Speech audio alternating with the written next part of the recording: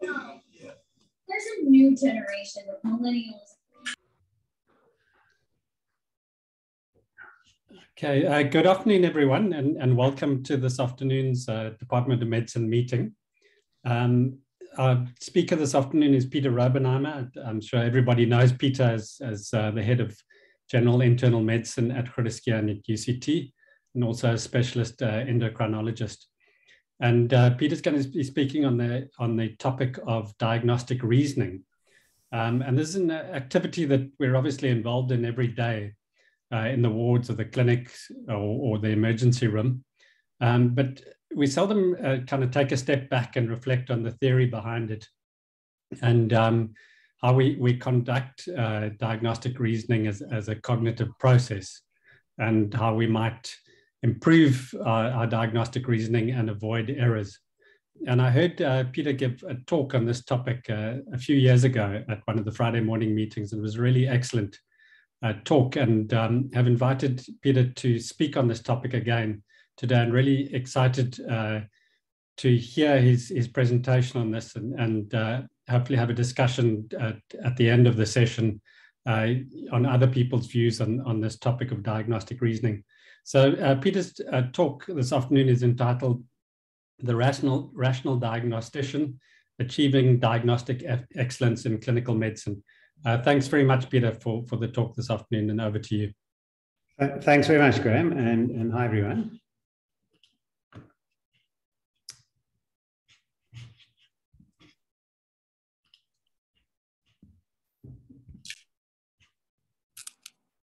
Right.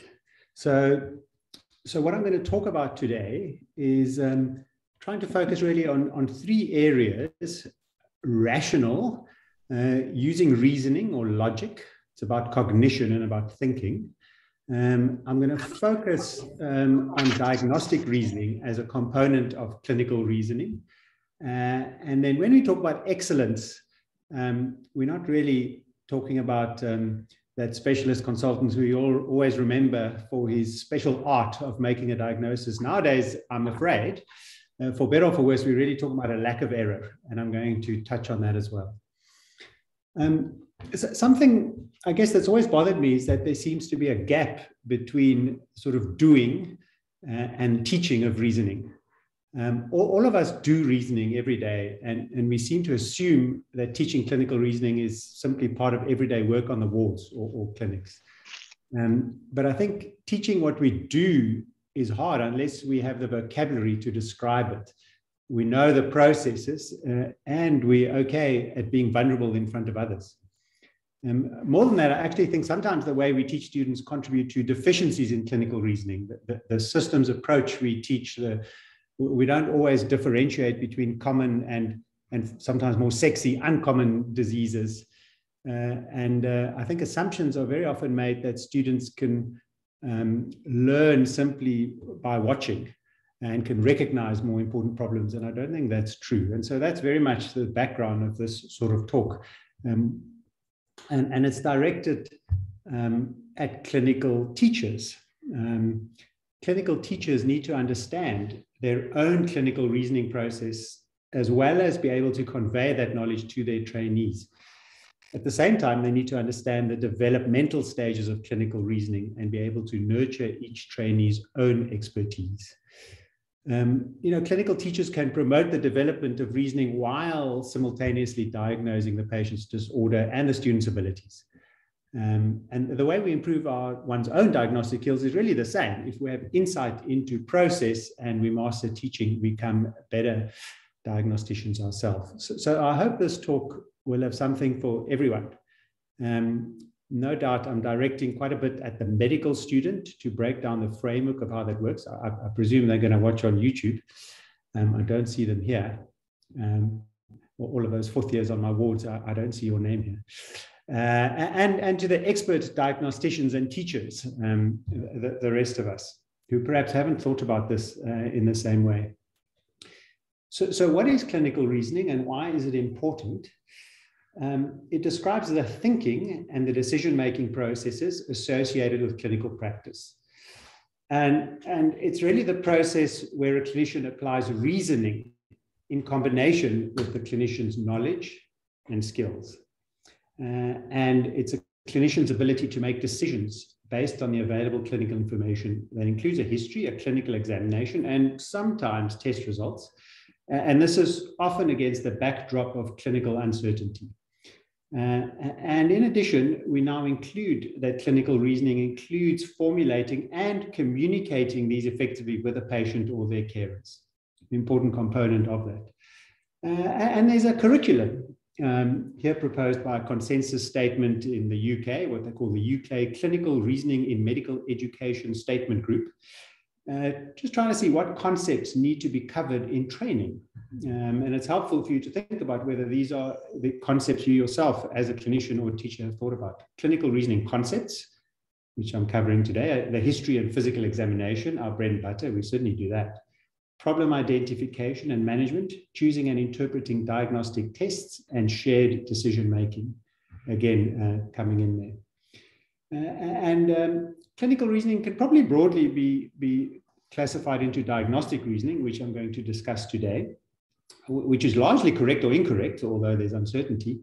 And management reasoning is different. It's negotiating a management and an appropriate monitoring for treatment response, when there are many reasonable options there. In fact, sometimes even more difficult. So if we focus on the process of diagnostic reasoning, very simply, it's from the patient's symptoms, my head is pounding, to the clinician making a diagnosis. And we connect book knowledge about diseases, and in fact, previous information that you've obtained from your experience of the patients you've seen, together with information that you obtain from your patients with or without tests. And we reason such as we reach a diagnosis and treatment. And there are key elements in clinical reasoning. The patient's story is a big focus that I'm going to discuss. Data acquisition, an accurate problem representation.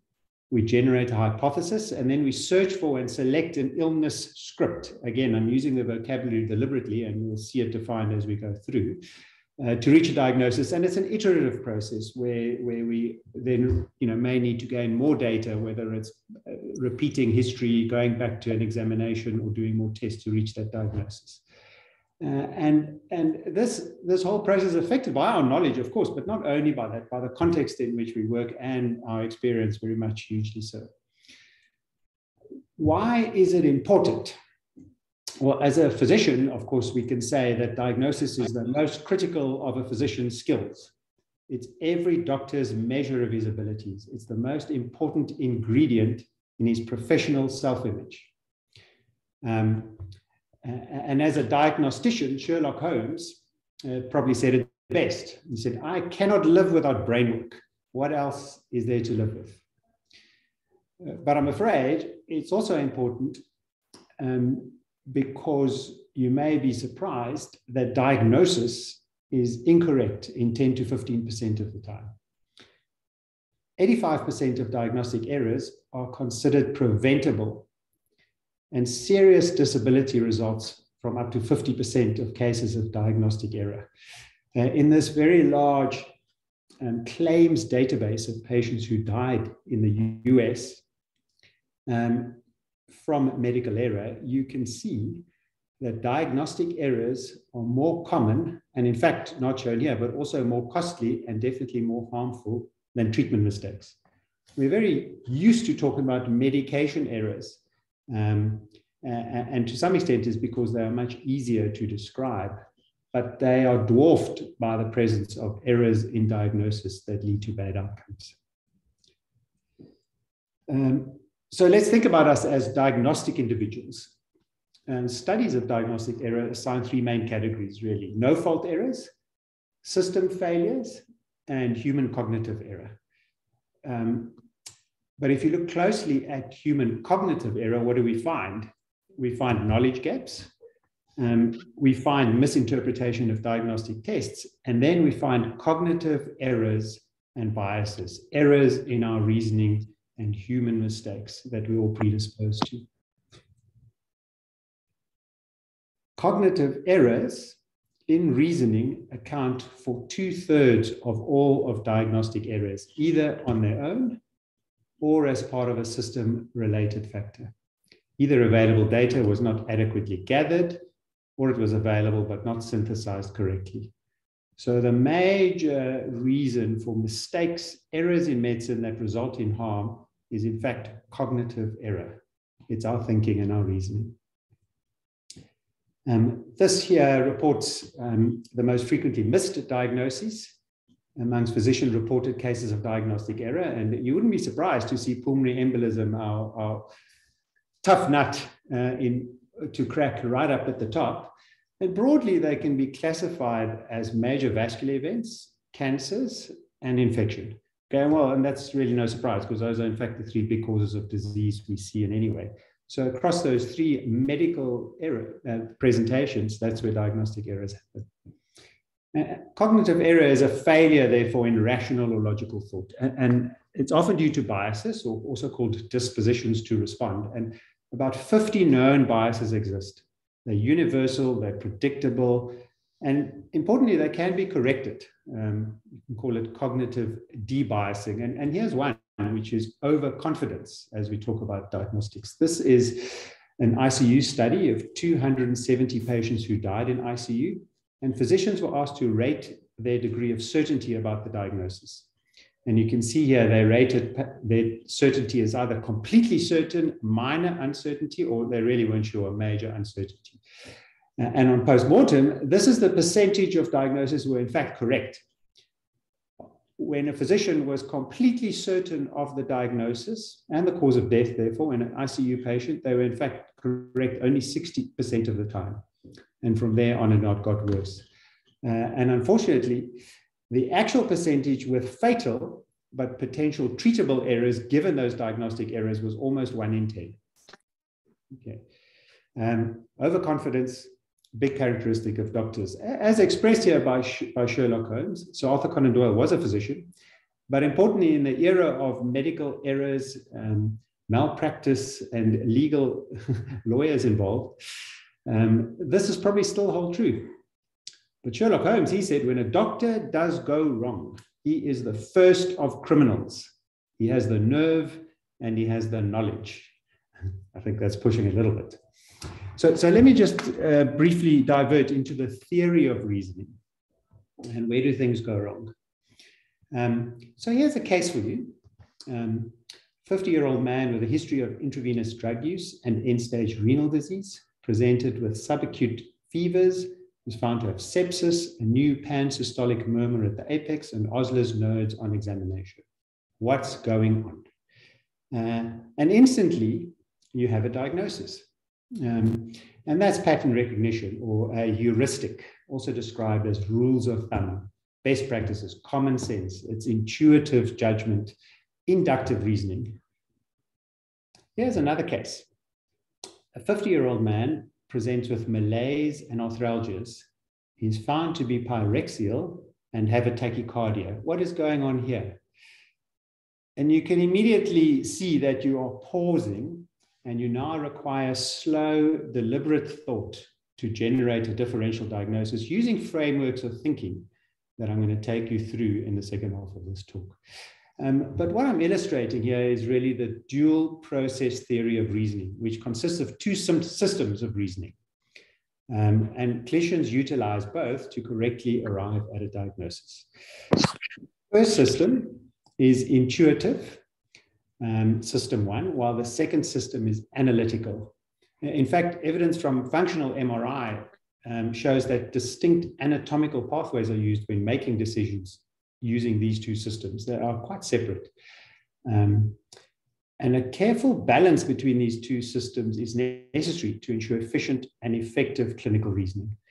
So pattern recognition is the FAST system. It's intuitive, and it's often used by experts, and it uses heuristics, and it has problems, but it's not without its use. The important bit in these two systems is that one can move between them, and a calibration step helps you to achieve correctness, and I'll show you that now. So system one is intuitive, heuristic, follows patterns, it's automatic, subconscious, it's fast and effortless. However, it has low or variable reliability, it's vulnerable to error, it's highly affected by the context It has high emotional involvement and low scientific rigor.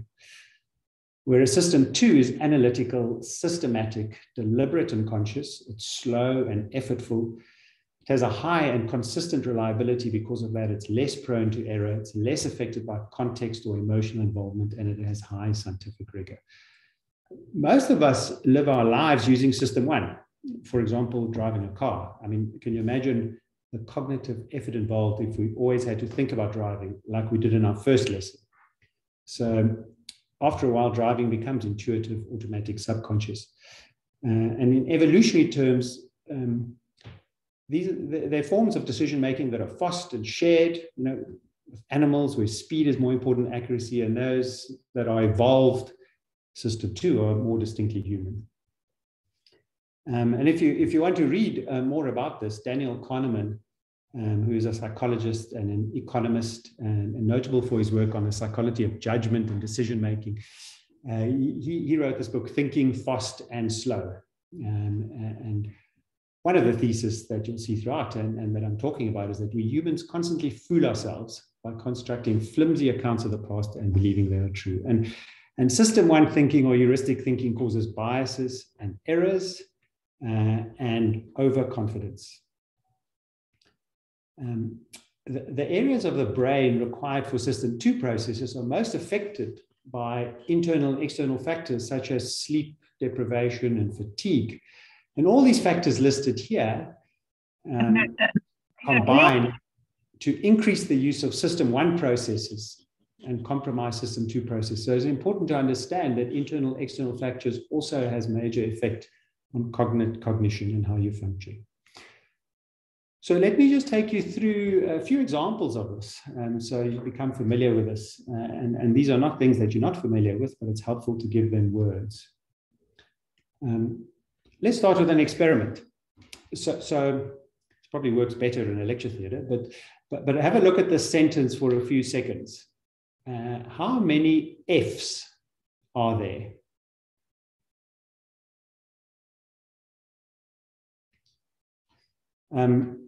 Right, you can't put up your hand, and I'm not going to ask for comments here.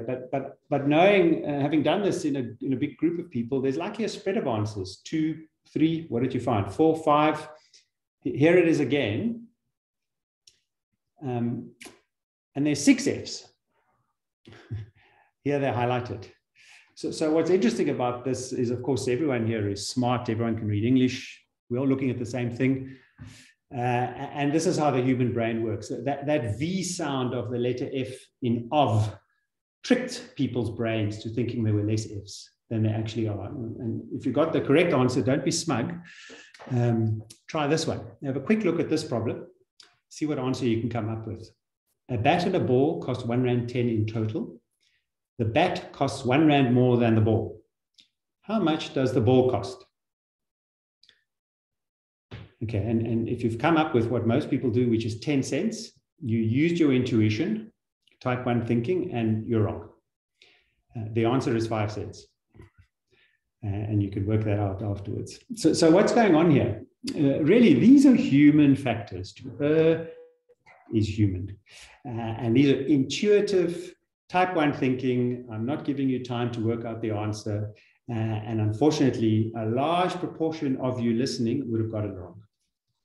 So cognitive biases are subconscious errors. They lead to perceptual distortion, inaccurate judgment, and illogical interpretation of information. And it's very prevalent in everyday life. To err is human.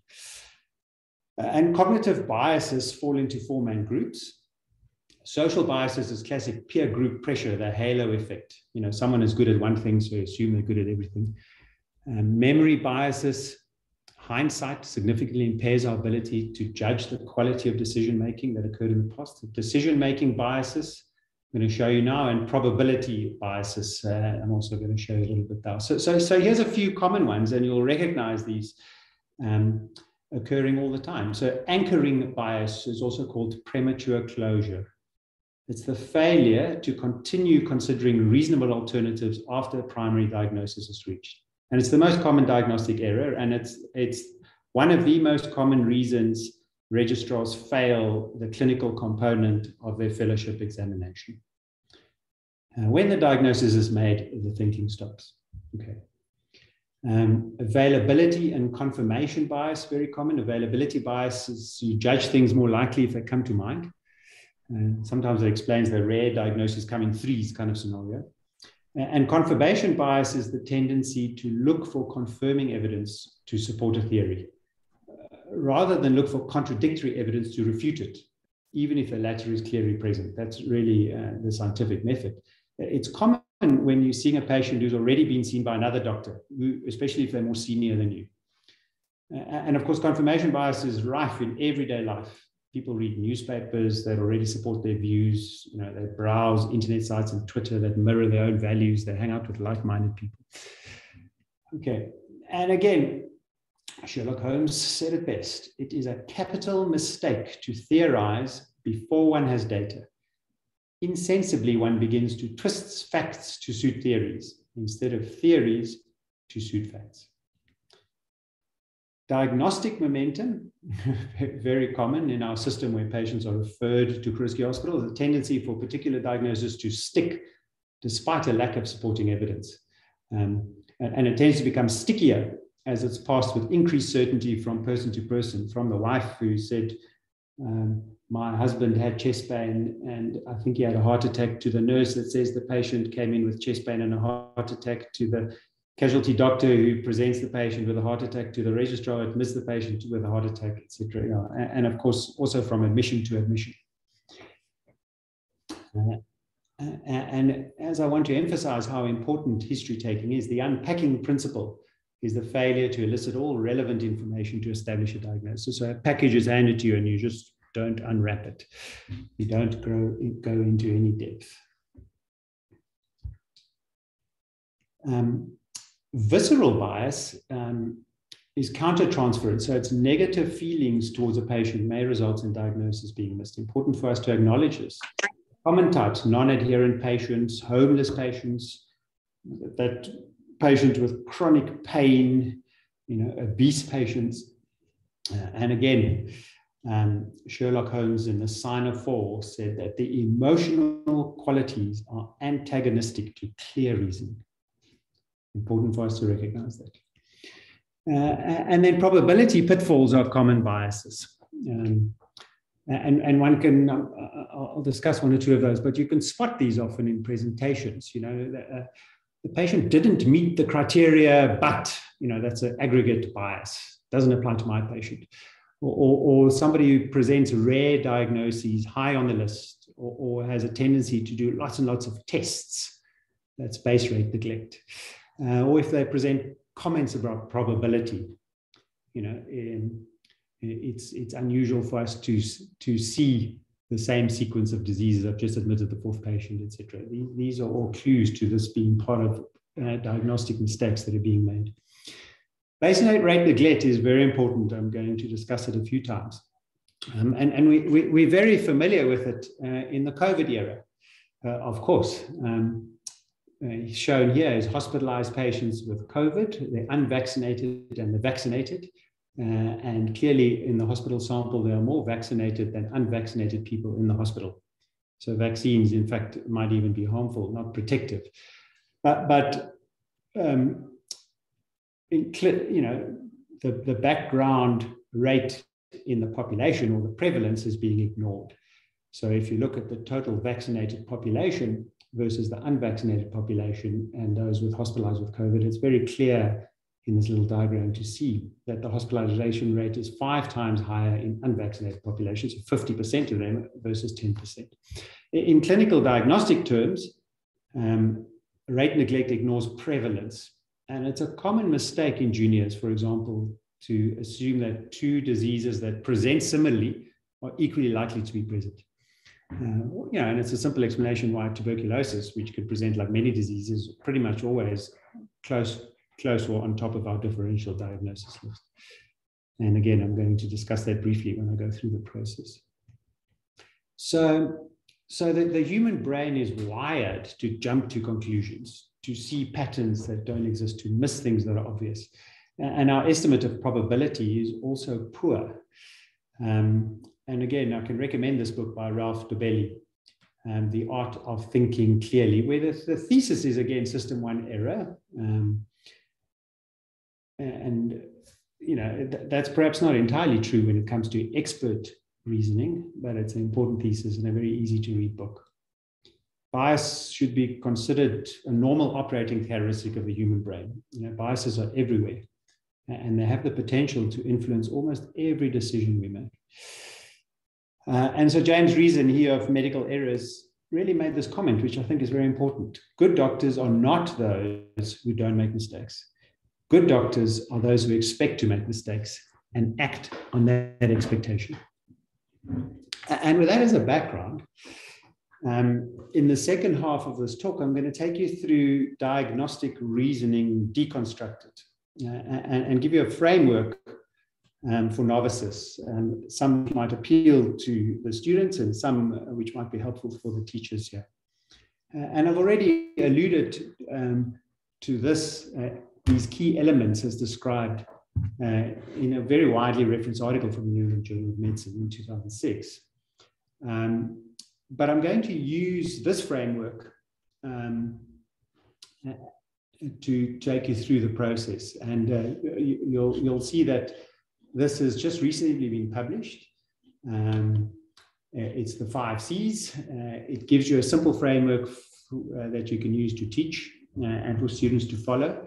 I like the pictures, but unable to give you the actual publication yet. So it still says accepted across the front. So if you'll excuse me about that. And let me just take you through this framework. There are various frameworks. The language is not always the same. I think there's still uncertainty about how best to approach this problem, but they all follow more or less the same pattern.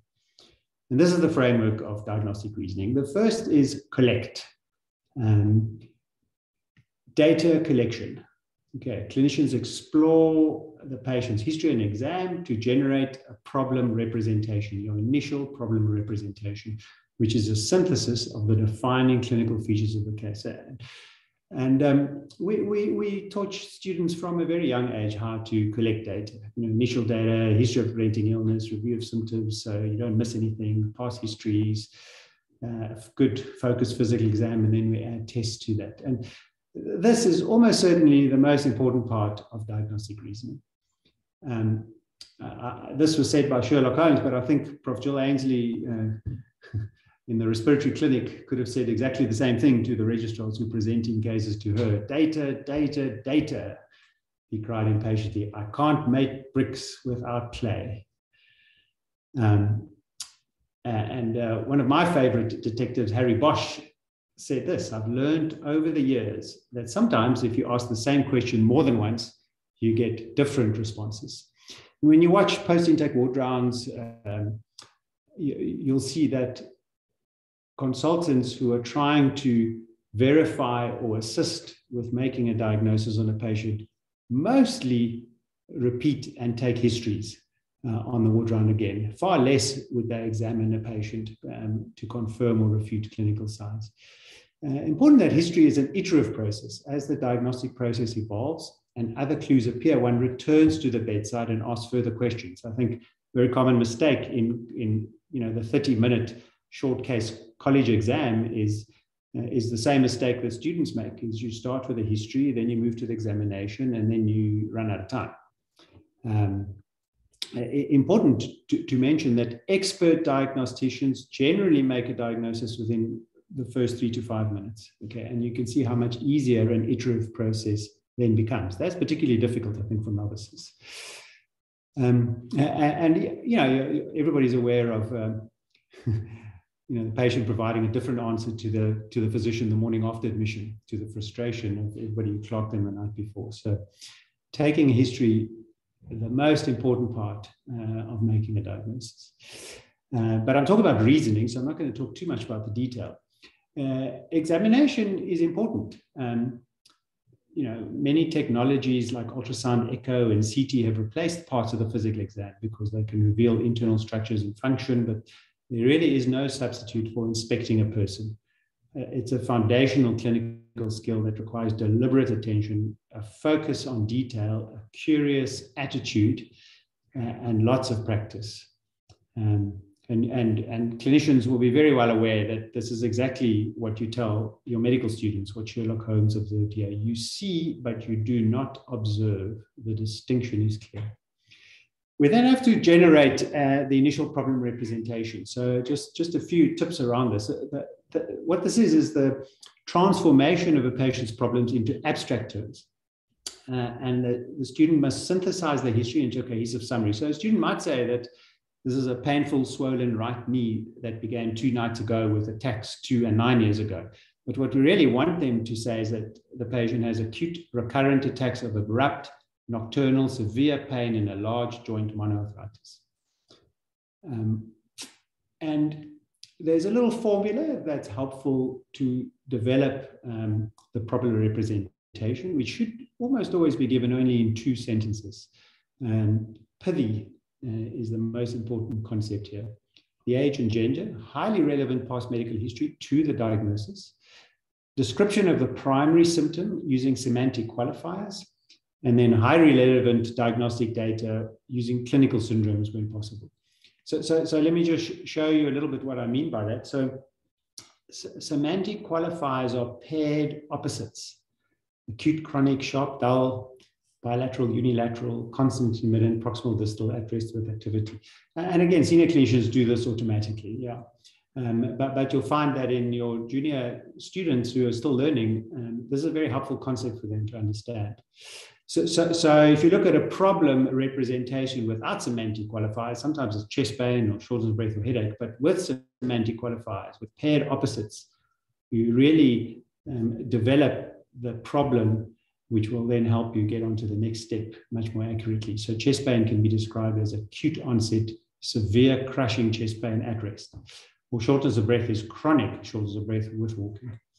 Okay, and then secondly, we expect that presentations of the problem is presented using clinical syndromes whenever possible, a collection of signs and symptoms attributed to the same cause. So if you have confusion, a temperature of 39, a heart rate of 120, a blood pressure of 130/60, respiratory rate of 24, white cells of 16, and positive blood culture, you have severe sepsis. Yeah, the patient presents with severe sepsis. Or if you have jaundice, ascites, confusion, asterixes, and INR2, the patient presents with acute hepatic failure. So that's very important to synthesize the problem in that way before you move to the next step. And again, this is something that one can explicitly, therefore, examine and teach in junior levels, at 4th year level, where in fact the next step, which is developing a differential diagnosis, is actually the next step and more difficult.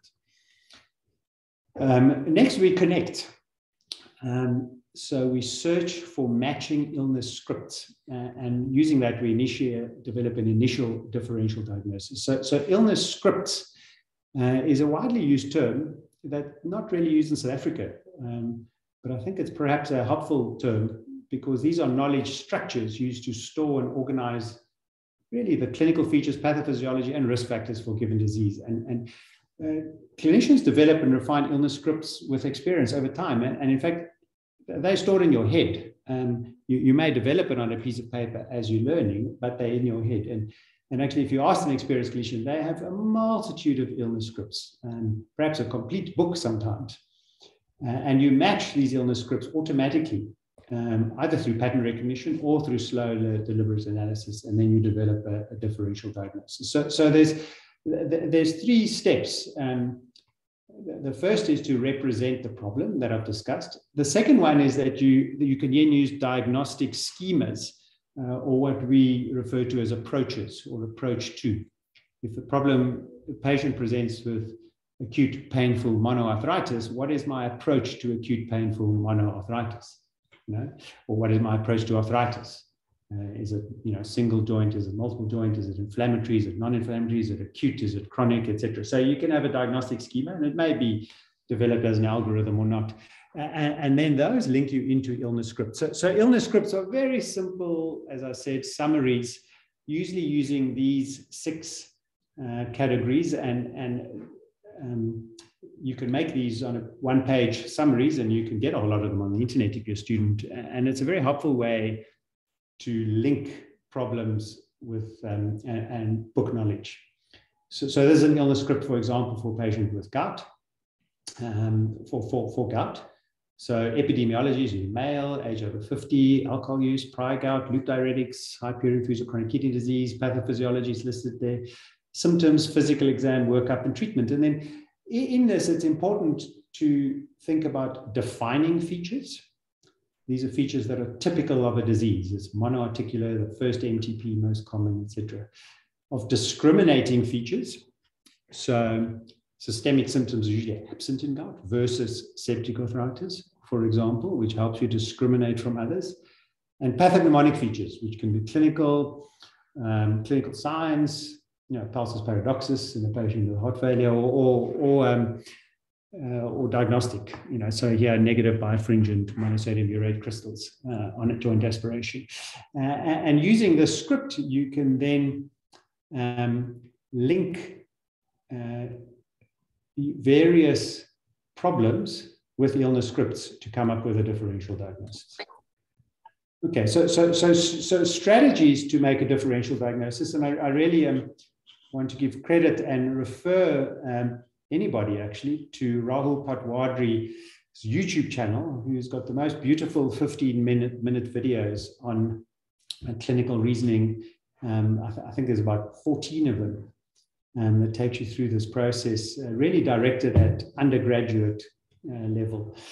But it's helpful to think about the strategies to make a differential diagnosis very quickly. What is most probable? In my office, I mostly see asthma as a cause of shoulder. That's very helpful. And you can go to a list and say, well, I've looked it up, and actually the four most commonest causes is asthma, pneumonia, COPD, and MI or heart attack for shortness of breath. So that's how I come up with it. Very importantly, what can I not miss? If you work in the emergency room, if I miss pulmonary embolus or heart attack or tension pneumothorax as a cause of shortness of breath, then the patient can rapidly die. So those are immediately dumped to the top of a differential. We use mnemonics. Here's one called Vindicate, vascular, inflammatory, etc. And when you look at shortness of breath, you can come up with a diagnosis in each of those categories. And if you're stuck, then, and if you're a junior clinician, use anatomic frameworks. What in the chest can cause trouble breathing? Could it be the heart? Could it be the lungs? Could it be the airways, the alveoli, the vessels, pulmonary embolus, or the blood, etc.? Or you can use physiologic frameworks. How does dyspnea work? Dyspnea is caused by hypoxia, hypercapnia, acidemia. There's your DKA as a cause of dyspnea or central. So these are all helpful frameworks. The expert clinician, you can see he's got glasses and he's gray there. So the expert clinician goes, oh, I've seen this before. This is congestive heart failure. I feel it in my gut. And they can really very quickly recognize the diagnosis. Looks to a junior clinician like magic. But that's really heuristics. And to be fair, the expert clinician actually also has a backup and uses all the other frameworks for developing differential diagnosis as well. It doesn't just stop there. The next step is to calibrate. And this is important. This is to compare, contrast, and to, as I've said before, think about cognitive biases. So it's a metacognitive, thinking about thinking checkpoint. Where you reflect on your thought processes and you mitigate biases and predisposition thinking that can lead to errors. So take a diagnostic time out is really the most helpful comment. Stop, pause, think about how you have been thinking, and then move on. And in that way, you develop a prioritized and a different differential diagnosis. And then we confirm, which you can collect additional data and test your hypothesis. And this data may not only be lab tests, but can be any other tests, or it can be clinical features or historical features as well. And important at this concept is that you apply pertinent positive and negative findings to the framework that you've decided on. As Sherlock Holmes noted in the 1800s, is there any point to which you would wish to draw my attention? To the curious incident of the dog in the nighttime. The dog did nothing in the nighttime. That was the curious incident, remarked Sherlock Holmes. The negatives are often, if not as helpful as the positives.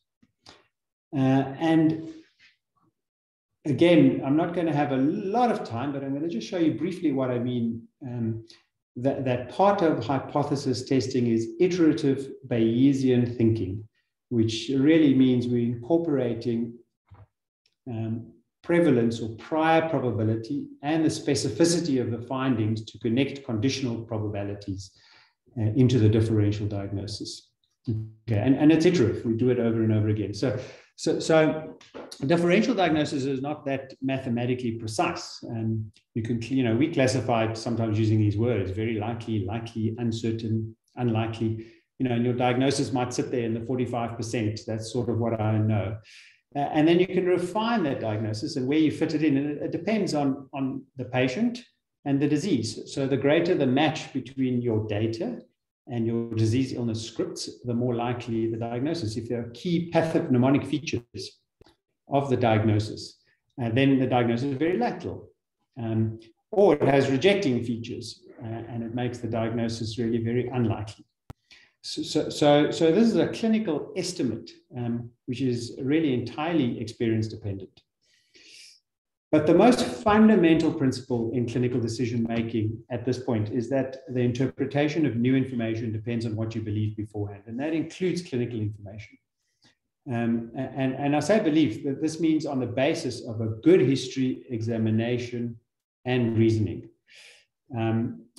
So the interpretation of a test results depends on the probability of the disease before the test. And again, that test might be a clinical test, or it could be a laboratory test or something else. And you really need good medical knowledge of how diseases present, plus the epidemiology, to estimate the pre-test probability. Once you accept this principle, your life will never be the same again. I mean, tests are really widely misused by clinicians. And tests have to be interpreted. Tests don't make a diagnosis, doctors do. So positive tests, and you can say the inverse, raise the probability that that is the likely diagnosis. Okay, negative tests can do the opposite, and one test can sometimes do both. But here's just an exercise to illustrate, stimulate your thought of what I mean. So if a test to detect a disease whose prevalence is 1 in 1,000 has a false positive rate of 5%, what is the chance that a person found to have a positive result actually has the disease? Again, I'm assuming you know nothing about the person's symptoms and signs. So there's a person in front of you. The disease that you think he has a prevalence of 1 in 1,000. The test you're running has a false positive rate of 5%. Okay. Lots of very smart people say 95%, but here's the answer. Okay, so false positives are 5%, 50 in 1,000, but only 1 in 1,000 actually has the disease. So it means the chance of a positive result with disease is actually 2%. Okay, and this concept really is crucial to, in other words, the importance of understanding prevalence of the denominator is absolutely crucial in diagnostic reasoning, whether it comes to clinical reasoning or whether it comes to tests. And really a test result by itself is not the answer. I must say, unfortunately, patients, or for that matter, my family, really don't know this or understand this at all. Tests must be interpreted in the light of clinical probability. What do you think is the diagnosis before you run the tests completely changes the outcome of that test. You must also know something about the characteristics of the test in question. And if the prevalence of the disease is very high or very low, this very significantly affects the predictive value of the test, as I've shown you there. And then lastly, we commit or continue. So we select a diagnosis, or often it's a working diagnosis, because there may be a revision all the way through or ongoing investigations. And of course, that may be recalibrated based on treatment response or other items that become available over time. And just one last concept is that we develop treatment and testing thresholds in our head. So we recognize that there's only a 90% chance that we are right. But at that level, we are happy that that patient is within the treatment threshold, and we will rule in the diagnosis and we will treat it. And similarly, we somewhat arbitrarily might have a rule-out threshold to say this patient has a less than 30% chance of having this diagnosis, and we will reject the diagnosis. And whether you reject it depends a lot on how serious the disease is. You might not reject certain diseases that have major impacts on patients, whereas others you won't. And tests in general, whether they're laboratory or any other tests, their most value is in this middle component. That's true for all kinds of tests. So if the probability of the disease is in the middle, then it's worthwhile running a test. Otherwise, tests fail you on both ends. Classic, for example, stress tests in somebody with chest pain. If they have either a high or low probability of coronary disease, the test is reasonably useless. And then lastly, I just want to bring up this concept of understanding and communicating uncertainty in achieving diagnostic excellence, and being open and honest about it, I think, is incredibly helpful for juniors when they see seniors expressing uncertainty. And diagnostic uncertainty should be shared. It should be shared explicitly with patients, as difficult as that is. Failure to communicate uncertainty contributes to diagnostic error. Okay, if we pretend to be certain, but we're not. And understanding uncertainty can be enriched by incorporating other perspectives, social sciences, humanities, etc. It should be reimagined as positive and routinely embraced in clinical care and education. It's a concept that just doesn't seem familiar to many. And explicitly acknowledging, managing, and communicating uncertainty promotes diagnostic safety culture. It's really important for us to understand that. So really, I hope that I've given you the framework and the language to understand your own diagnostic reasoning process and hence to convey that to others. I'm going to finish with a checklist for diagnosis. Seeing that checklists in other contexts have been shown to save lives. Obtain your own complete medical history. Performed a focused and a purposeful physical examination. Generate some initial hypotheses and differentiate those with appropriate additional questions, exam or tests. Go back. Okay. Pause to reflect. Take your diagnostic time out of something I wanted to focus on in this talk. Was I comprehensive? Did I consider the inherent flaws of heuristic thinking? Was my judgment affected by other biases? Do I need to make the diagnosis now? Or can I wait? And what's the worst case scenario? What are the do not miss entities? Yeah, this pause to reflection, this component has not been validated as being helpful, but the thought are that that's really the difference between an everyday diagnostician and an expert diagnostician. And then embark on a plan, but acknowledge uncertainty and ensure a pathway for follow-up. A checklist for diagnosis. And I'll leave the last word to Gosha Ayoma, who's the writer of actually the most widely consumed fictional detective, Conan, who's a manga comic circulating more than any other and read more than any other detective story in the world. Detectives are only human. We're not gods that know everything. When detectives tell their theory, in reality, most are rather anxious, thinking that there's always possibility that they could have missed something somewhere. But in return, the excitement you experience when your theory is smack bang correct is twice as great. Thanks, everyone. Thanks very much, Peter, for that thought-provoking and wide-ranging conceptual overview of this really key issue in all of our work. And it was really great talk. So thanks very much. Just if people have questions, just raise your hand or type them in the chat. Peter, if I can ask the first question, and that's just really around the issue of diagnostic error and how we deal with it as a medical community, because I know that it's been written about in the pilot community how people go out of their way to pick up on errors and highlight them and use them as opportunities for learning. And there's a process for doing that. And perhaps in medication areas, we have that in place. But how do we go about sort of using diagnostic errors as an opportunity for learning and actually discussing them rather than kind of pushing them under the carpet? Yeah, Graham, I guess that's the point of M&M reviews in its classic sense. It's no fault open forums where we review mistakes that we made and we acknowledge them and we learn from them. Finding the patient with a diagnostic error and someone actually claiming ownership of that is unbelievably difficult. We have pride in our diagnosis and we don't acknowledge that we make these mistakes. So you might find somebody else's mistake when you see the patient again. And I challenge all of you, how often have you gone to your colleague and say, hey, you made a mistake? What happened here? I think it's, finding those stories and reviewing them are difficult, but that's the only way to do it. I did mention throughout the talk that we should acknowledge, first and foremost, that we do make mistakes. All humans do. And the best way to learn is to learn from our mistakes. There's no question, and we need a mechanism to do that. I think an M&M forum is the right mechanism. Although we haven't had any during COVID for so long, I must say, generally, I enjoy them very well when they run in the right spirit of learning from our mistakes. But how we pick up on them is very difficult. Most of diagnostic error mistakes are picked up by folder review.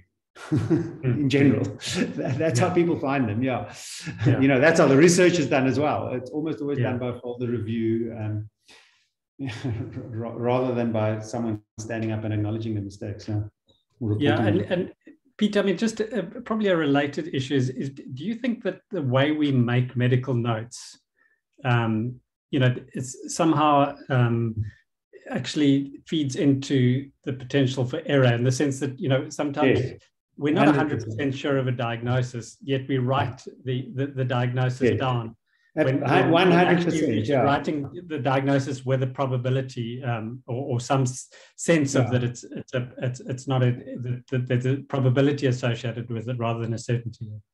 100%. And again, unfortunately, as much as we hate this, we should acknowledge that something simple like writing notes we do very badly, and pilots do it much better. And as much as we hate to acknowledge that, it should be standardized. So, and there are attempts to standardize even diagnostic certainty. So you can, what is probable, what is possible, and what is definite, for example. So, and what percentage of likelihood would you give that, so that your peers and people who follow on you can follow your reasoning, etc. So I think there are mechanisms to do that. And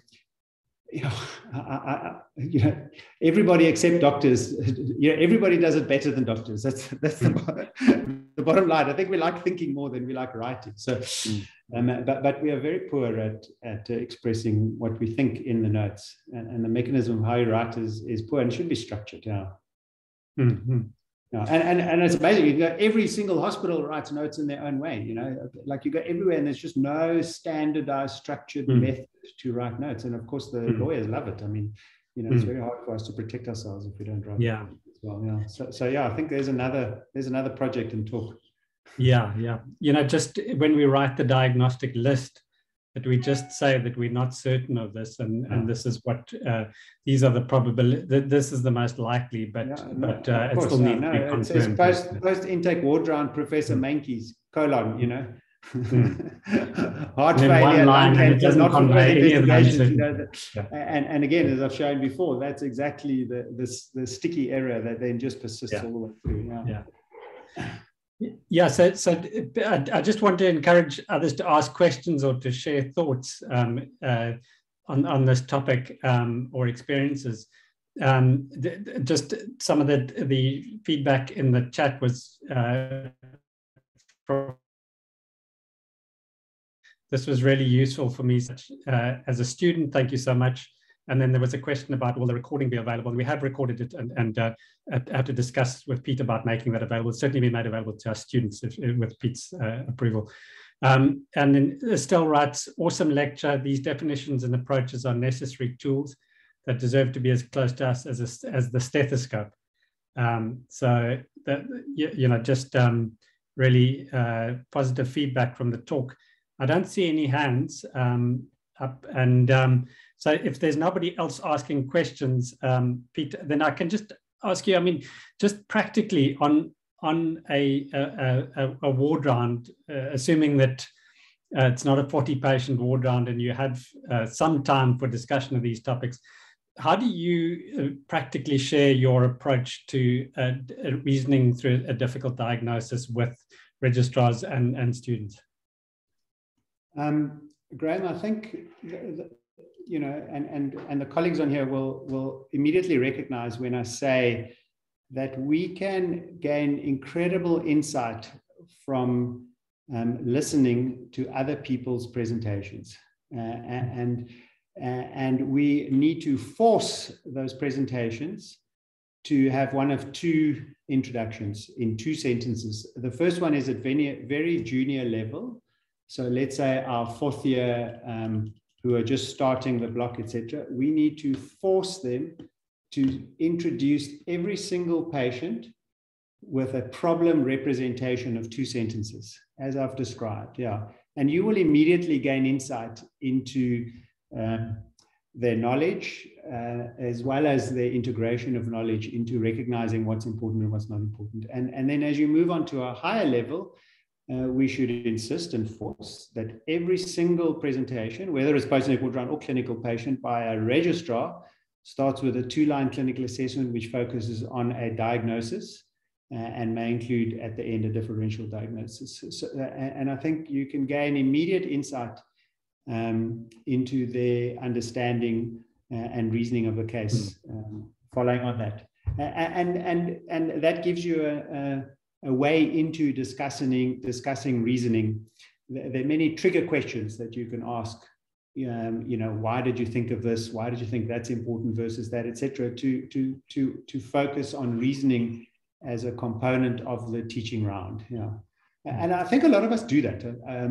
You know, we probably enjoy that actually, and it's enjoyable. But it's helpful to have a structure. And as we examine students, I think it's very helpful to have a consensus about a structure, actually, that this is how we do and teach, and that students actually know what's expected of them. Okay. So yeah, just to say, Pete, you know, thanks very much once again for a really excellent talk, and you know, I think it's a topic and an issue that we should continue to engage on, and you know, I think because it's so core to our activity in terms of the work that we do, that you know, perhaps in a year's time or so we could have another session on this topic, and just encourage discussion and thought around the process of diagnostic reasoning and reflection on it. So thanks very much, Pete. Just to say that Greg Simons had sent me a message to ask about CPD points.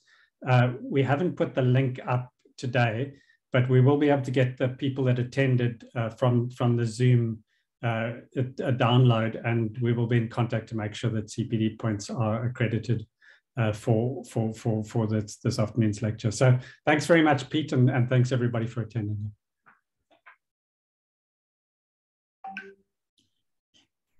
Cheers. Thanks, everyone.